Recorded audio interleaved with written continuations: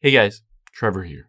And in this video, I'm going to show you how to check your Netflix viewing history. It's pretty quick and easy, so let's jump right in.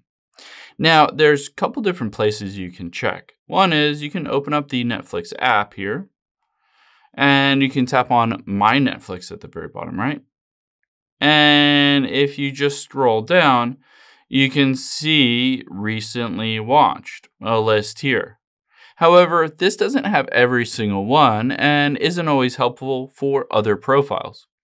To have a more thorough list and one that goes back in time longer, let's open up a web browser here, and we're just going to type in netflix.com and hit go. Now you're going to want to log into your Netflix account, and after you do that, let's tap on the three lines at the top left. Now let's tap on account here.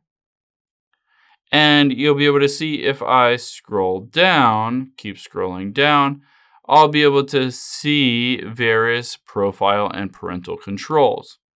Now I can open up one of these profiles, and then I can tap on viewing activity here.